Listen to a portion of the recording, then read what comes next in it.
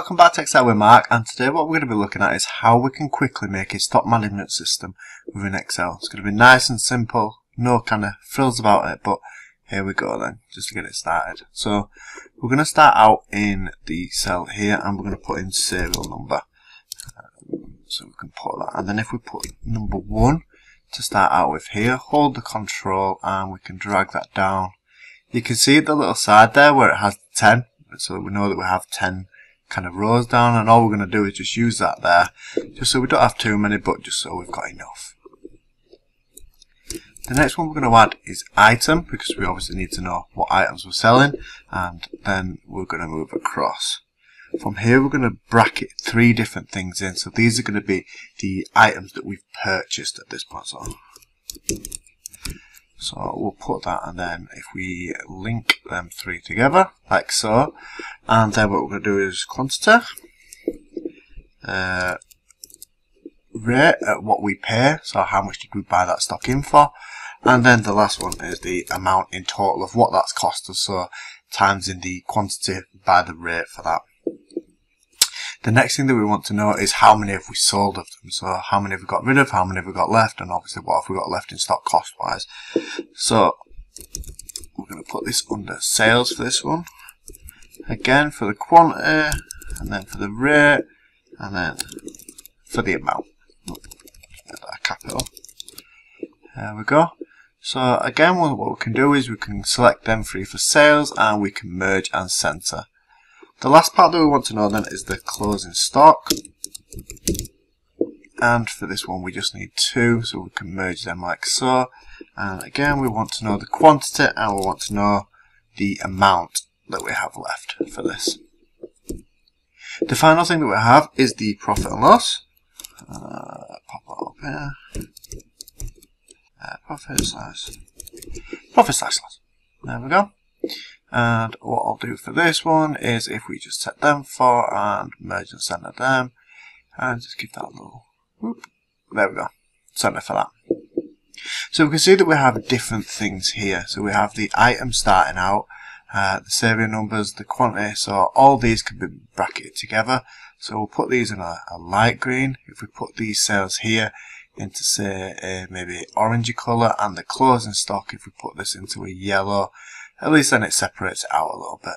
The profit and loss we'll just stick into say a light grey, and we'll also use that same light grey over on this side here, just so that we've got kind of a little bit of separation for all that we need there. So what we can do at this point then is if we just select all this quickly, so we've got all of our graph, and press the Control and 1, we can see that this will pop up here for the custom cells for us.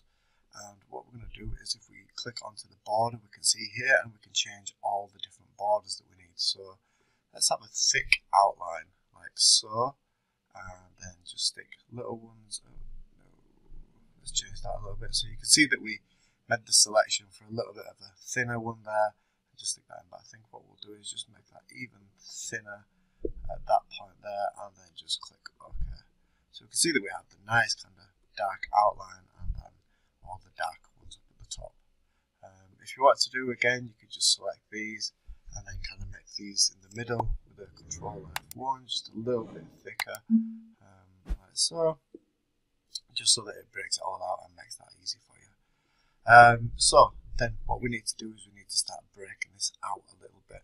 So we can press the Control, let's zoom that mouse button in a little bit, and let's add a title just in case anybody would like to have a look at this and know what it is. So we can merge it, and let's put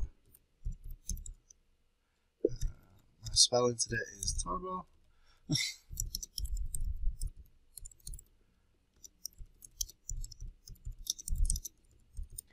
Stock management, profit and loss, and we can, wherever we want, change the kind of thing. I always normally kind of stick with the aerials, and if we need to do, just make that a little bit bigger, like so, and then if we were to say select the box, and say make that a little bit blue, so it sticks out a little bit more, and we can see what we have. So if we say the item that we have to start off with then is the candle, and we can say that we bought maybe 25 of these, and for each candle it cost us £3.50. So we can already see here that we have kind of different things going on in terms of rates and profits and losses and things like that. If we click onto the rate and we hold control and select all of these, and I can see where I've messed up a little bit here, what we could do is then, once we've selected them all, we can select our currency so that we have that where it adds in the pound for us. I can see here that I've just messed up a little bit in terms of cells, so we can just merge them together and then just hold the control as we go down, and that should sort it out for us. Just sort out that format and issue a little bit there, and there we are. We're back to normal on that one. So at this point we can see that we've serial number 1 is a candle. We have 25 of them. We're buying them in for £3.50. So now what you want to do is go for the equals, the D5, and then we want to times that by the £3.50. So we can see that we have £87.50 worth of candles in. So with your candles, then say we've sold 15 of them, and we have a rate of, we're buying them in at £3.50, say we're selling them for, say, £6. And because we did the formatting earlier, we can see that the pound has already pulled through. Again, with this, you want the equals, so we're going to say the quantity times by the rate will give us £90 in total. But now we want to know the closing stock of this, so we want to say the quantity is the starting stock minus the sales stock, and that should leave us with 10. And then again, in terms of the amount, what we're going to do now is press the equals, and we start out with a quantity of 10. But what we need to do is know how much that we paid for these. So we have the rate of £3.50 here, which will leave us £35 worth of stock altogether.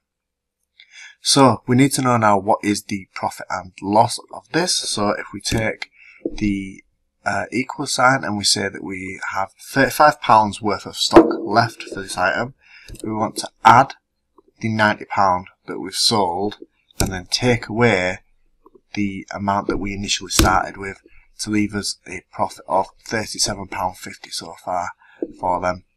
So what we can do now is we can start to drag this down, and then this will start to auto calculate all of these for us. And again, we can do this on all of the different cells where we have these kind of already ready and waiting to go.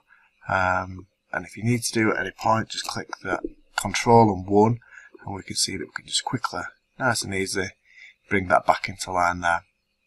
And now as you move down and you start to do so if we say we bought some spoons, we bought, say, 10 of them, we bought them for £0.25, we have £2.50 worth of spoons. And then for the spoons, we've sold 2 of them, and we sold each spoon for, say, £1. So we've made £2 worth of sales on the spoons. And the closing stock, we didn't drag that down, but we can just drag that down there. And then that will finish in the auto calculation for us by working that out quickly. And we can see that we've made a profit of £1.50 on the spoons from what we have there. So hopefully this makes sense to you in terms of being able to quickly work stuff out and how to just make this stock management thing really easy. And it shows you hopefully what you have kind of in stock, or what you initially started with, what you've sold, and kind of your closing stock. What you can do as well with your closing stock, if you were to highlight it, we could use some conditional formatting potentially. And you could say that if the cell is less than, say, if we say the cell is less than 8, then we can fill the cell with that. And what this will do then is, as we move stuff through, so then we can say that we sold 3, you can see that this will then change to red, showing that you only have 7 in stock. And then at this point, if you have anything that you need to then update or reorder in terms of stock, then hopefully that'll be able to help you a little bit with that, and obviously you'll be able to keep in stock a little bit more of the things that you're selling. So hopefully this helps. Thanks a lot for watching, and if you have any questions about it, leave them in the comments below. Like I say, it's just a nice and quick one just to kind of get back on with recording and getting sorted, but any questions at all, let us know and we'll go from there. Thanks a lot.